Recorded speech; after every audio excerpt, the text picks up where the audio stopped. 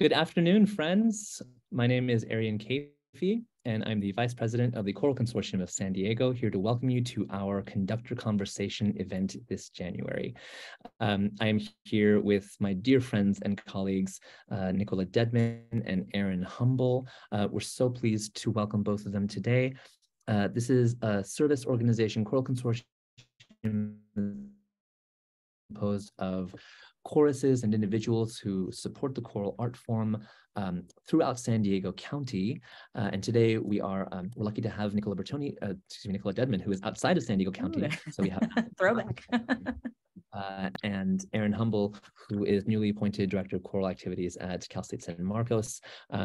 So please join me in welcoming them, and I'm going to hand off the mic to them. Thank you, you two. All right, you want to go, Aaron? Sure, I'll go first. As Aaron mentioned, my name is Aaron Humble. I am a recent transplant to San Diego. I moved here in July to take the choral and vocal program at Cal State San Marcos. Before that, I was at Minnesota State in Mankato for 6 years, and before that at Augustana College in Rock Island. I spent about 10 years singing with the vocal ensemble Cantus before I got into teaching, but I am very happy to be in San Diego, for obvious weather-related reasons, but I'm also very happy to be part of a choral community that is really looking to grow and just is open to all kinds of new ideas and new ways of trying things. I'm really excited to be here. Awesome. And it's really nice to meet you, Aaron. And to everyone else who will join us later, my name's Nicola Dedmon, she, her pronouns. And I currently am at Fullerton College in Orange County, California, Southern California. Before my time at Fullerton College, I was a graduate student at Westminster Choir College, where I sang in the Westminster Choir and in Cantorai. So that was a lot of my upbringing and experience there. East Coast born and raised, but now I'm California converted. I love living out West. Something interesting about my time here at Fullerton College, I'm the coordinator of choral studies here. So I conduct the chamber singers and the concert choir. In the past, I have conducted also our treble chorale and our tenor bass chorale. I do teach private voice lessons here as well as part of our applied voice program. And I do teach some general education courses. And in the past, I've taught theory.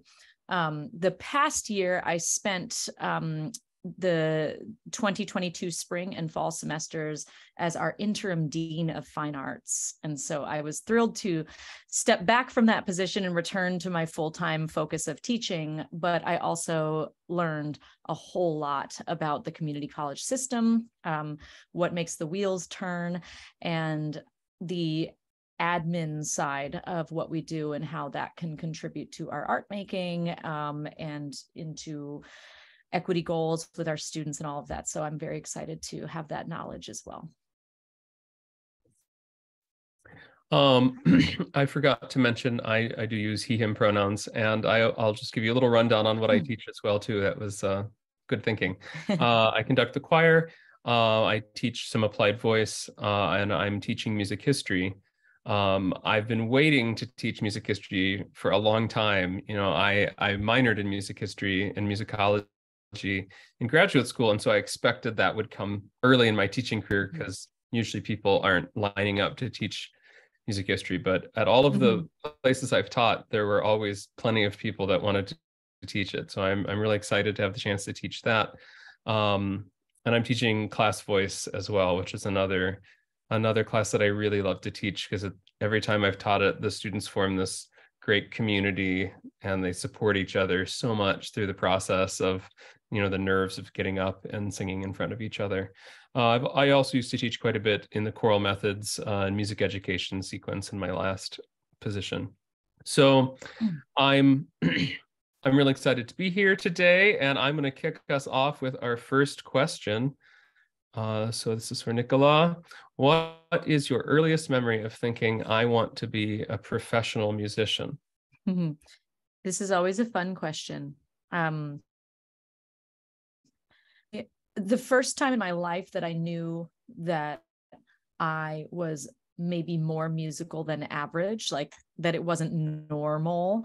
What I could do was when I think I was 8 years old, and I got the lead in the school musical, and it was Annie. And I remember when I got the lead in that school musical, and people kept making comments about how quickly I could learn the music and how I could harmonize at such a young age with ease. That was when I started to pick up on, oh, okay, so actually this is something that I'm very good at that not everybody can do. And that was the first time I realized that I had a talent for it, but also an interest in it. And I don't remember when I said, oh, I want to be a professional musician. I really don't have one memory. The biggest memory that sticks out of my head is when I realized that this was not something everybody does. And I think from then on, it was always about music. It was always about how can we take singing somewhere. I do remember when I wanted to be a choral musician for the first time. Now, I went to a wonderful high school for performing. It wasn't a high school for performing arts, but it had a strong performing arts program with regard to theater and musical theater. And it did not have a choral program when I was there. Now it does, thank goodness, but it didn't have one when I was there. So when I went to college, the first real serious choir that I ever sang in SATB format was my freshman year of college. And I walked in, I saw a flyer for Choral auditions, which is like the large master of work group. And I said, oh, sure, I'll audition for that. I found it by chance. I went in and I sang the audition, and I was one of 8 freshmen that got in as freshmen. And I remember sitting on the first day and reading through Henry Purcell's Hear My Prayer, O Lord, and 8 parts. And I'm sure that we actually didn't do that great of a job of reading it, but in my memory, it was a perfect read the first time. And the thought that you could sit with other musicians and sing and read and make music at that level, I was hooked. And from that point forward, even though I had entered as a performance major, I knew that choral music was it for me. That memory just really is burned into my mind, but I always wanted to be a musician. Yeah. So I would love to hear your answer as well. Like when did you want to be a professional musician? Yeah, boy, it's the word professional that Right. trips me up a little bit. I don't know that I have a great idea of when I understood that was an option, you know? So I grew up in a pretty musical family. We my mom played the piano, and we would sing hymns and harmony, and we would sing Peter, Paul and Mary and Simon and Garfunkel. You know, music is easy to harmonize, you know, a lot of that in the car. And so music was always present. And I started performing more seriously in high school. And I have this memory of singing in the TTBB choir with my high school, and we were singing the Bibel Ave Maria, a piece that I ended up singing, you know, 400,000 times with cantus. But that was my first introduction to the piece, and we were working through it. And I went to a rural school in Ohio, but for some reason we had a pretty good choral program, with like probably 200, 300 kids singing. And it was this interesting mix of, you know, I was a music nerd and just a regular nerd, you know, but we also had a lot of athletes who would like come in their baseball uniform, and then they'd have to go right to practice. Or we had the captain of the football team was in the bass section. And I remember when we were rehearsing the end of the Bibel, and it's a great climax in that piece. I remember seeing the guy who was the captain of the football team. His last name was Joy, which was appropriate because he was just like a great all-around guy. And he just had tears running down his face. And just absolutely unafraid to show who he was and his emotions. And that had a big impact. That, you know, music has this power to transcend and to transform, and also sort of the community around that, right? So, you know, the nerdy kids like me and the star of the football team, you know, those are not people that maybe in other places in high school had moments to intersect. But we did, you know, and I think that probably changed sort of the the tenor, no pun intended, of the whole vibe in the school. And then I went on to Millikan for undergrad, which is a great choral program. And the first time I heard the the university choir, I was blown away, and I knew that was going to be part of my future. And so I did major in performance 3 times, 3 different degrees. But I always was taking conducting. I was always minoring in conducting. And so it was like, I don't want to pick a side. And I still don't want to pick a side. I want to be able to sing as a soloist, as long as my voice lets me do that. But I also can't imagine not singing and conducting with choral music, because that community aspect is still something that is just at the top of the list for me. It's funny you say that. I finished out my performance degree in undergrad despite falling in love on the first day with choral music, and I did finish it out. And I had a lot of mixed opinions from different people as to whether that was a wise decision. But I have no regrets for that, because I'm really grateful for the performance side. Right. I feel much more comfortable teaching private voice, which then informs the way that you conduct choirs. So I do think it is good to, even if you don't necessarily have a performance degree, to always keep your toes dipped in the performance area. I always recommend that to students. So yeah. Okay, good. Question number 2, and it's a big one. What trends and challenges do you anticipate for the choral art in the next 5 years? Oh boy. Yeah, right. I don't, I'm thinking something that I don't want to say out loud, but I'm going to say it out loud anyway, because that's just the kind of person I am. But can it be worse, like, than what we've been through in the last 4 years or 3 years? Like, I have to think that the challenges that we will face in the future, as long as we are able to be in the same room and make music safely, can't compare to what we went through over the past 3 years. And at the same time, surely there are going to be challenges.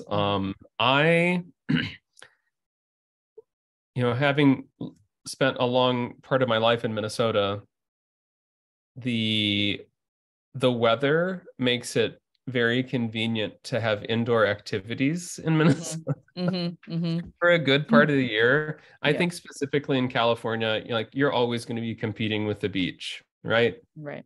You're always going to be competing with the surfboard. Like that's a challenge that I think has probably always been there for California and will remain. I'm hopeful with the passage of Prop 28 that will start to build a little bit more of a pipeline that will eventually reach community colleges and universities, but that's going to be a very slow process. And I'm not naive. I don't think that it's going to be magical. In San Diego County, they're talking about potentially a half position per school on average, and that's for art, theater, dance, music, the arts, everything combined. So I don't think it's going to be the cure all for music ed, but I do think that the music education is going to be will continue to be challenging in California. Not enough young people are exposed to the arts, and the ripple effects of COVID are going to be with us for a long time. Why did I go to school for music? Why did you go to school for music? Right. We both talked about school, and we talked about these sort of mountaintop experiences that we had in 8th through 12th grade. Now we have 3 years worth of students who didn't have those experiences. Right. And now they're hopefully going to have them, but they might be a little wobbly and not quite on their feet yet. And so I think that will be the biggest challenge, will be just we want it to be back to normal, like the snap of our fingers, but really it's going to be years of ripple effects of rebuilding, and in some parts of the state, building the pipeline for the first time. Yeah, I would have to agree with that. My first thought was, of course, we're out of the emergency phase. We don't have to make Zoom choir anymore. We don't have to make those horrible virtual choir things, where you listen to the same piece over and over and over again. I struggled to listen to some of the pieces that we did a virtual choir for. It almost ruined that music for me. I'm programming some of the pieces I did virtually so that I can have a better experience with them live. It's kind of a selfish reason to program, but in any event, I agree it can't get worse than that. But I think I'm noticing an interesting phenomenon, at least in my experience last year. So of course I'm not K through 12. So it's less linear, the path many of my students take. It can be more roundabout. They can hang out for several years longer than we would hope. Even though we adore them, we do want people to transfer on. And sometimes that's more difficult. So it's a less linear path. And I noticed that last year I had one of the smallest choirs I had ever had, but it was by far the most advanced, the most dedicated, the most bought in, if that makes sense. They were completely bought in to singing together, singing in person. Between the fall and spring semesters, I typically have about 10-15% attrition. And last year I had 0% attrition, besides 2 students who transferred. So they transferred from the fall semester out. And I don't really count that. That's what we want them to do, right? But not a single student did not return, which has never happened in my, at the time, 7 years of teaching there. I'd never seen that. This year, that's not the case. It's back to the about 10-15% attrition between the semesters. And I've noticed, and I if any of my students are listening, I still adore you all, and I still love my choir, and they're still fabulous. But it is different from last year. And I noticed that we are getting students who did, like you said, did not have those types of mountaintop performance experiences. And I think the most important part of that is that those are really formative years in your musical development and in your development as a human, like your psychological development. And there was not a whole lot of structure for those students. So it's very difficult to then enter a very structured environment for choir in a college setting where you have to learn to create your own boundaries and your own structure. You have to make yourself show up for choir rehearsal. And I'm finding that there's a little more of a struggle. It's a little more of a green group, if that makes sense. They're incredibly talented, wonderful people, all the same heart. But last year, I think I had the students who hung out and made it through COVID, but they already were kind of like their molding had finished casting, like they were already the musicians that they were. And now I'm finding some students who, and it's not their fault. The universe failed them, right? And so I do think it will get worse before it gets better, unfortunately.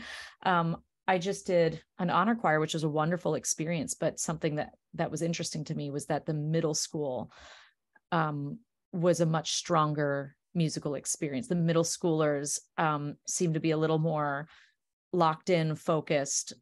I've never had that experience before. And I think it's because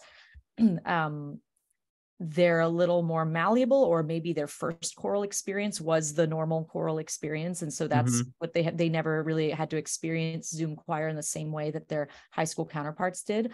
And so I think it will get better. And again, this is not me disparaging anyone. I think this is just the result of people not being in practice of something, and then also not being exposed to something that makes them feel passionate about it. Zoom choir is not something that makes anyone feel really happy and passionate. I'm sorry. And I know we all worked really hard on it and we are proud of what we did at the time, but it doesn't make anybody want to stay.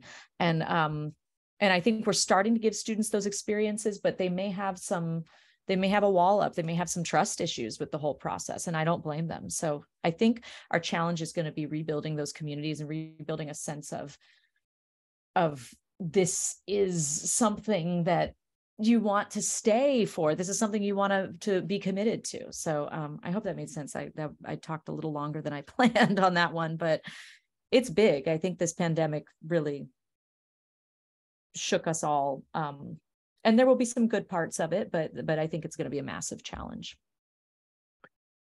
Yeah, for sure. And I think, we've all experienced this as some of our life remains to be online, perhaps like this experience. Right. But faculty meetings that are on Zoom, way different experience than being in the room together. Yep. And if I need to put up my younger self headshot and go get a cup of tea, I can do that.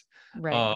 And I think I see my students sometimes wishing that they had that option during class, right? Not so much in choir, but in lecture classes where the students are just, they wish that they could just turn off the camera and walk away, but they can't.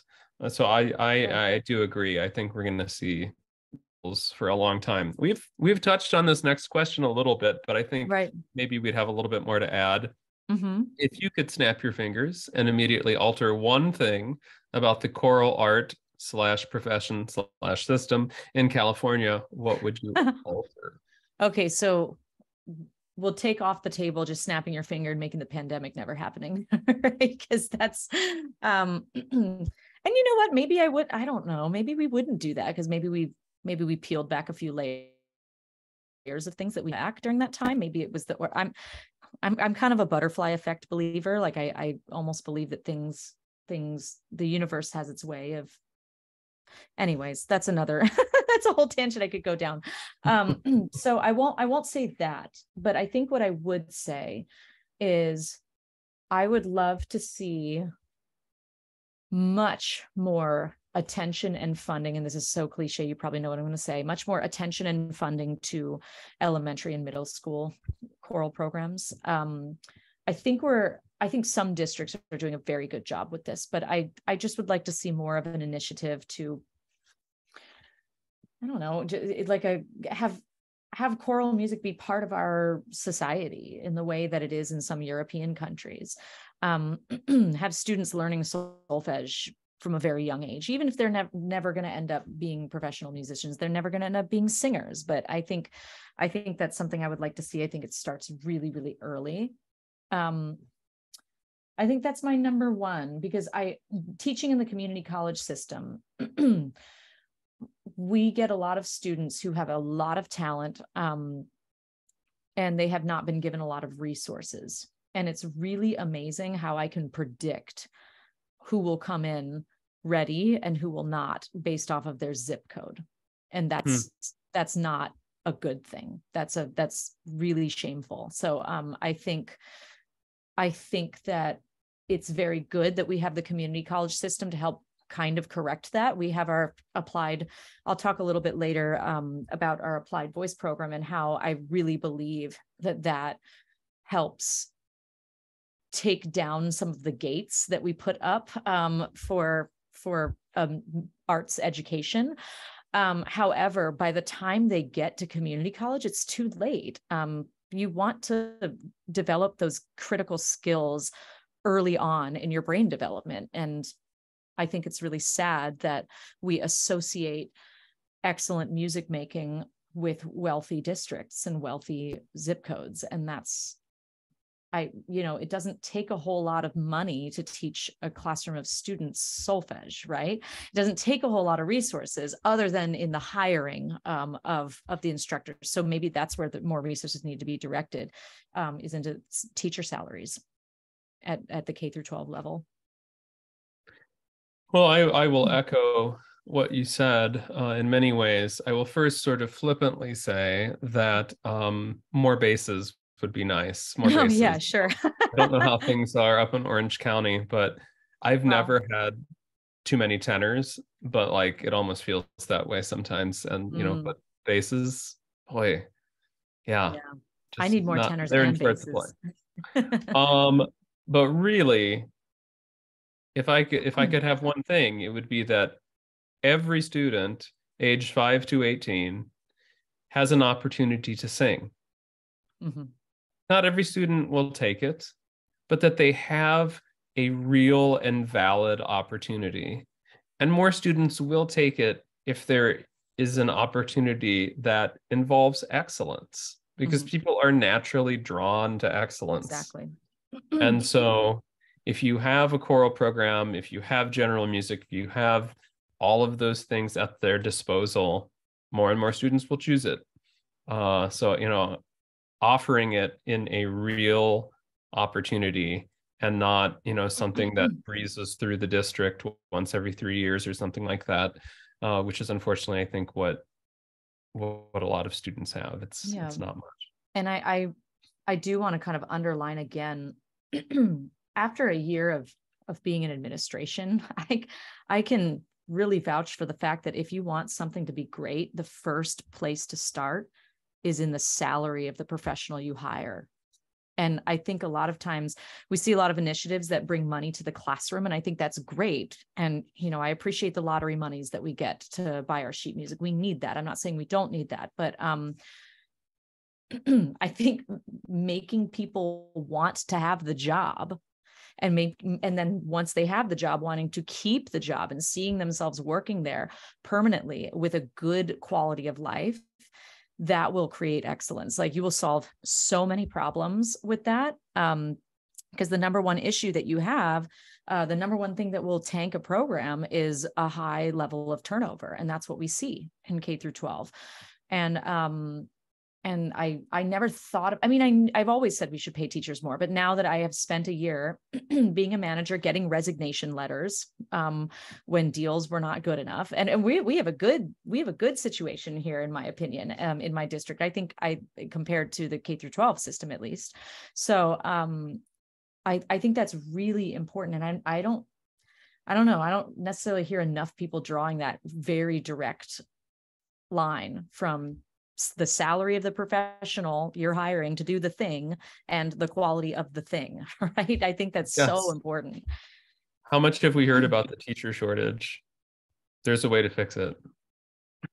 Right. Yeah. They all talk, there's a teacher shortage. Well, and if we're going to be passing these big multi-million-dollar initiatives, or multi-billion in some cases, in some areas, if we want to have these initiatives, I think if you poured it right into salaries and recruitment and retention and making these professionals, because, make it competitive, make it a really competitive job, and you're going to get the best people to come out for that job.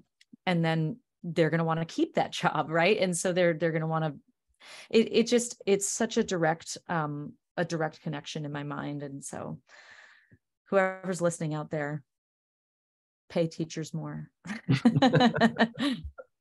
Yes. Great. Okay. So let's go to Q4.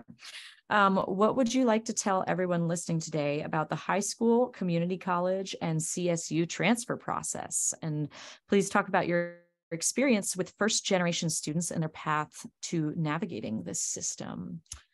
Very good question. Boy, I've been here 6 months. I feel like I shouldn't be the one answering this first. But I will talk a little bit about first-generation students. For all intents and purposes, I myself am a first-generation college student.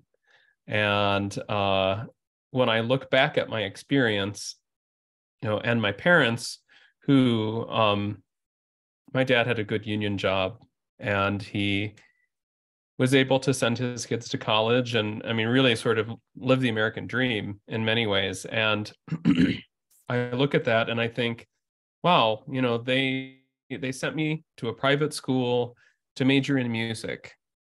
And I started as music ed.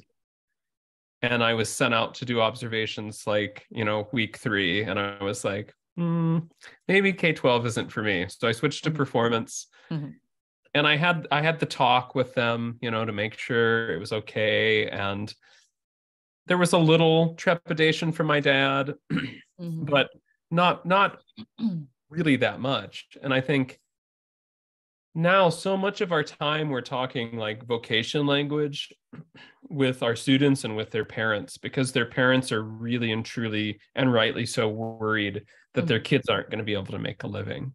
Yeah. And I think how much that's changed in 25 years, because my parents, that's not what was top of mind. They knew that I had ability and skill and talent, that I would work hard, and they supported me following my dreams. And so I think especially for first generation students now, that's a tough nut to crack, because so many of them, they see this huge investment that they're going to make in the college experience. And they know that if they're an engineering major, they know what's at the end of that degree. If they're a nursing major, they know what's at the end of the degree, education, et cetera, right?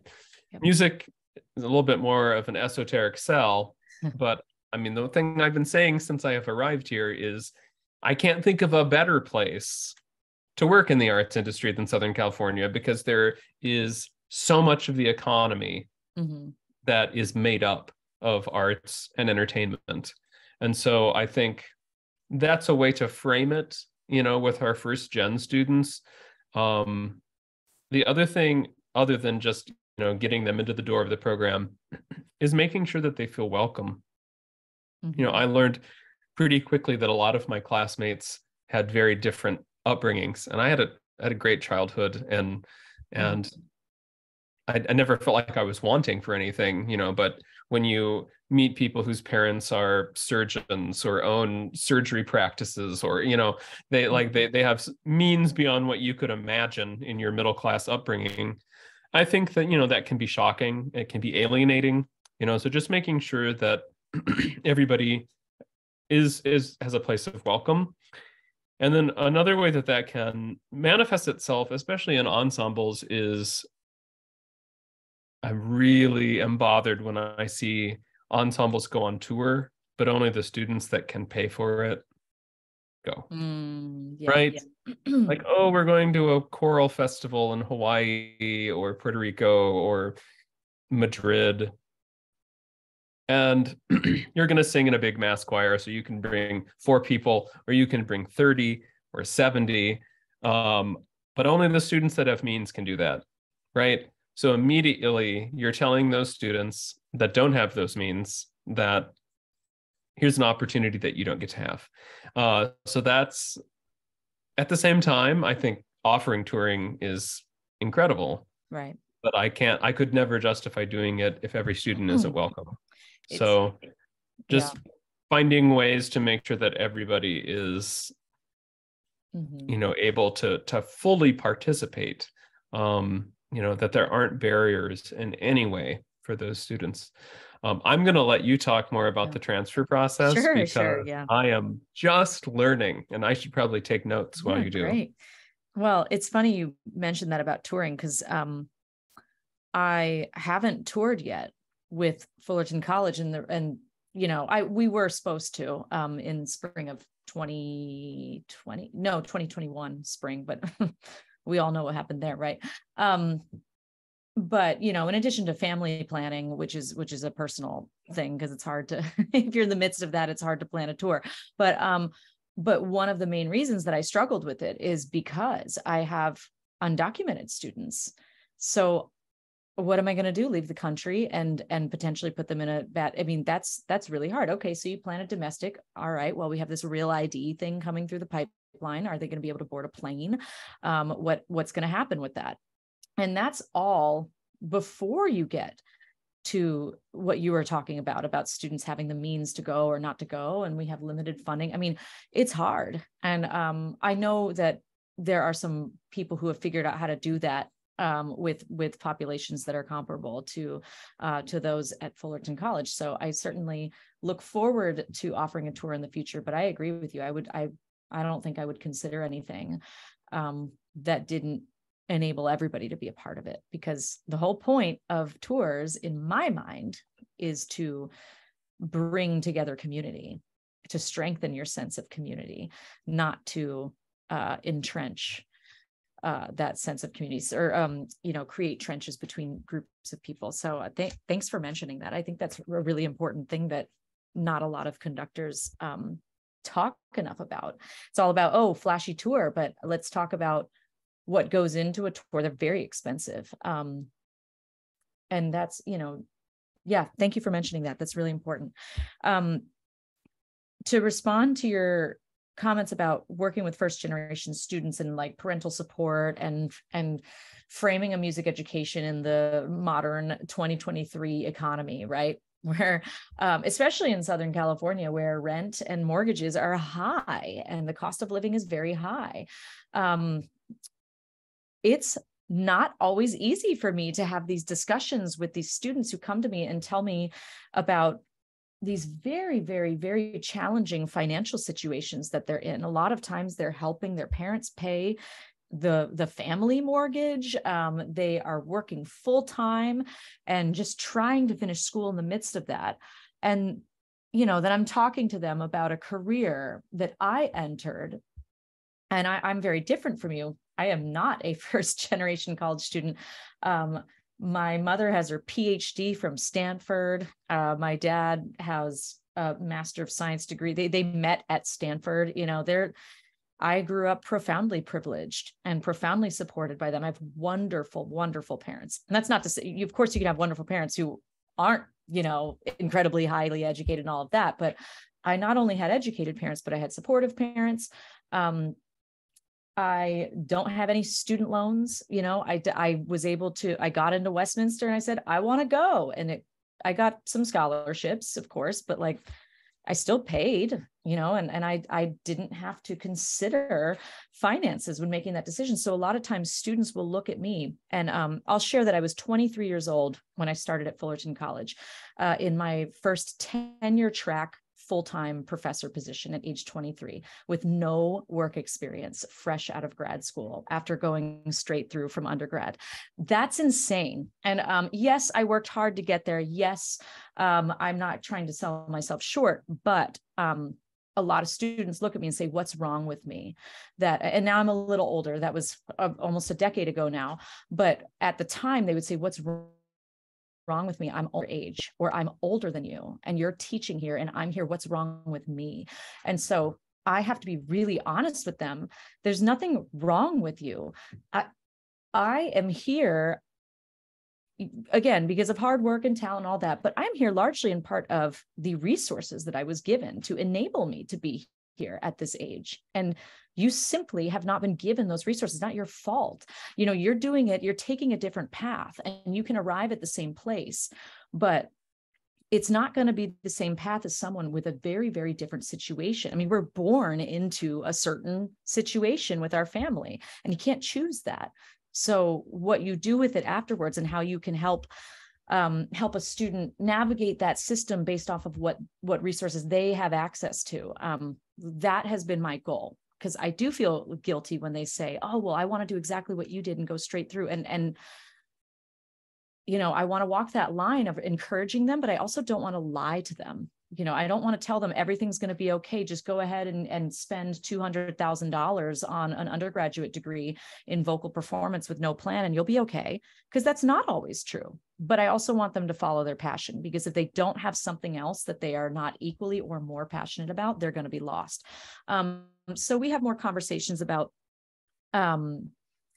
being really realistic about the finances, right? So, okay, go to a Cal State, transfer in there. You've already made the right step by going to community college for the first part of your education and going specifically Fullerton College, because we have a very, very strong program.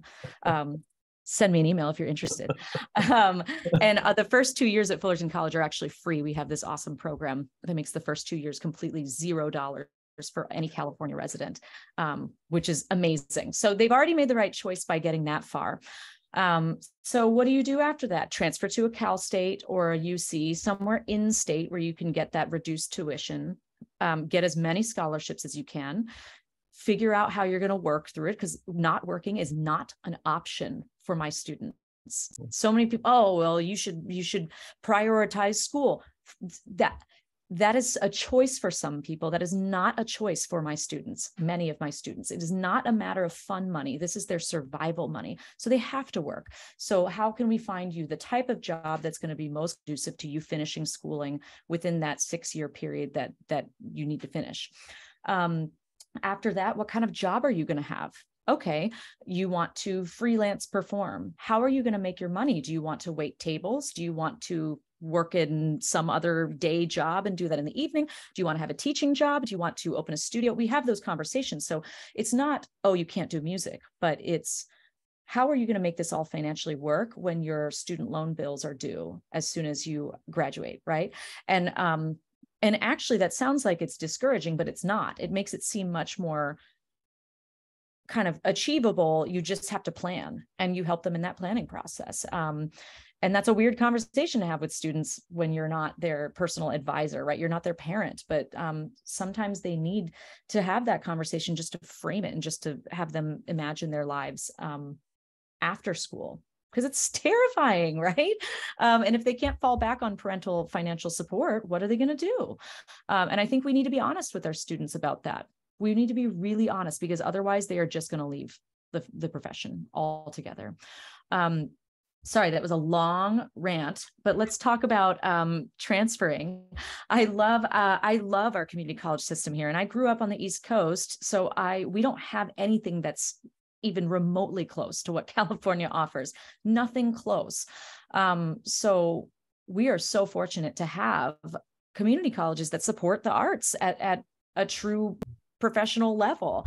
So I think it's a wonderful thing. And also, I think students can get lost in the system. I have a lot of students who come to me who hang out for 5-6 years. That's not what we want, but you have to pass a certain amount of gen eds. You got to get your golden 4 before you move on to the CSU system. I think a lot of people think that they have to finish their AA degree before transferring. And I think that's not always the best course of action. Maybe if it's time for you to move forward and go to CSU, you don't need to finish your AA degree, and it's better for you to just go ahead and transfer. Additionally, something that students face that's a challenge is getting into the gen eds that are required to transfer when not as much of a problem post-COVID, because enrollment is down. And so there are more seats available to students. But during times of high enrollment, it can be difficult to get into the section that will allow you to take all of your classes and graduate on time. But I would just encourage students to learn the skill and embrace the skill of asking for help, because a lot of student services are available on most community college campuses. I mean, student service division work is a whole entire field of community college education that is like no other place than in California. And I think if students felt empowered to really seek out those services, and those services are well communicated and readily accessible, they can have better counseling for the transfer process and all of that. So students need to seek that out, and don't be afraid to ask for help. Okay, that was a lot of talking. I'm going to let you talk. Well, I will say, I'm still learning.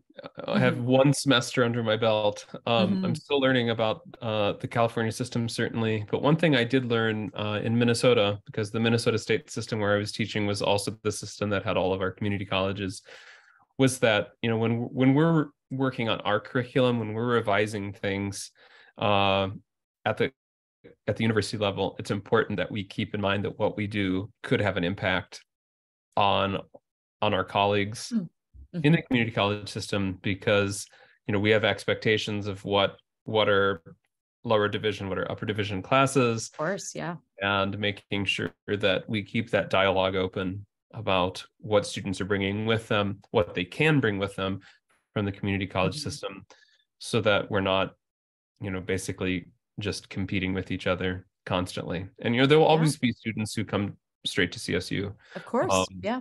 But the community college system is, you know, even at the places where it's not free for 2 years, it's so affordable, and it's incredible, right? You know, and that's a way where I, you know, when I'm visiting high schools to recruit students, I want to tell them to go sing in a choir when they're in college, no matter where they are, right? Yeah. Like that's number 1 priority for me. No matter where they're going, sing in choir. Yeah. So, that those opportunities exist for them, no matter what their major is, and no matter where they're studying. Right. That is very important. I think a lot of students in high school think they have to be a music major to sing in the top choir at a university or a college. And that's just not true. I mean, we know it's not true, but a lot of these students, the number one question they ask is, can I be an engineering major and take choir still? And the answer is, of course, but I don't think enough students realize that. Yeah. Well, my marketing campaign at CSUSM, I hope, is going to answer that question for them. Because I am putting posters anywhere that I can put them, and sandwich boards, and just making sure that everybody knows that ensembles are open to all majors. All right, we have a fun question. Ooh, I love fun questions. What is your secret non-musical passion? It won't be a secret anymore. Okay, I have a really stupid answer and a really and a much less embarrassing answer. Something I like to do to unwind at the end of a stressful day, particularly this past year when I was directing the choirs while also being the dean. That was insane. And it was very stressful. And I would go home and nothing unwinds me more than watching a stupid, trashy reality television show. We're talking Real Housewives of Beverly Hills, all very, very dumb television, because it just took me completely out of the world. It makes me laugh. I love the Bravo, what else is there? MTV. I love stupid reality television because it's just so far from what we do every day, and it's so entertaining. My less embarrassing passion. My husband's a contractor. He builds professionally. He owns a construction firm, and something that we've started doing kind of on the side of that I'm really excited about is remodeling like smaller homes. And I really love the process of and puzzle of taking a floor plan. I really like interior design and it's not just interior design, it's space design. I really love that.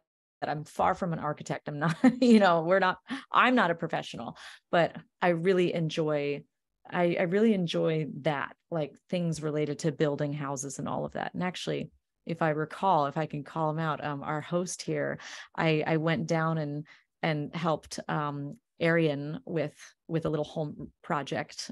Yes, our kitchen thanks you. Yeah, I helped him space out his kitchen, and you're given this tiny, this like little chunk, and how are you going to maximize the space? I love that stuff. I love puzzles like that. Yeah.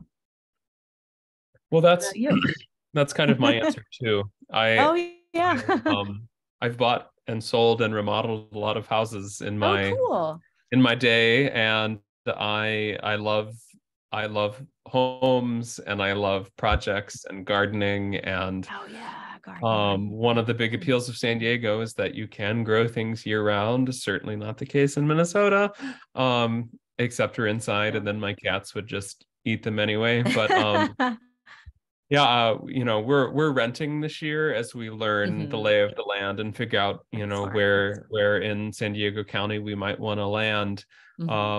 So that's been a little bit of a frustration. I have fixed a few things in the house we're renting, which I promised myself I wouldn't do. Right, because it's just a money hole.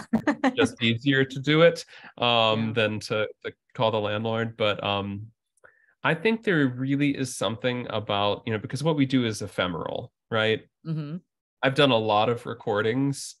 I've listened to them. Most of them I've listened to once, like top to tail. I listened to the whole album. And when it was a physical CD, then I'd be like, okay, that was nice, Yeah. Give that to somebody later. Right. But nothing compares to live performance, right? You can watch the videos, you can listen to the, so it is ephemeral. We can't, right. But if I tile my shower, I get to see it every morning. Yeah. Right. And it's another way to be artistic. And I love the puzzle of fixing things too. Yeah. So that must be a conductor. That must be a conductor brain thing. Yeah, maybe. I mean, yeah, it's funny. I always talk to my husband who is the general contractor. So he manages all of the subcontractors, and, he'll get a big job and they say, I want it to look like this, and he has to make it happen. And it is so comparable to what you and I do. in the classroom. It's fascinating how you can make such really direct comparisons between the two arts. It's really interesting. Yeah. Yeah. Well, Welcome friend, back.